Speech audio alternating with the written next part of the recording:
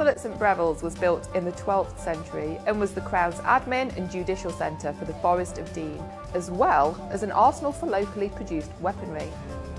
What a gatehouse this is, Joe. Built by probably our favourite king of all time, King Edward I. Defensive overkill. It's got not one, but 3 gates and 3 portcullises. It has. Harlech and Beaumaris, built for 3, only ever housed 2 portcullis. This castle, 3 portcullis.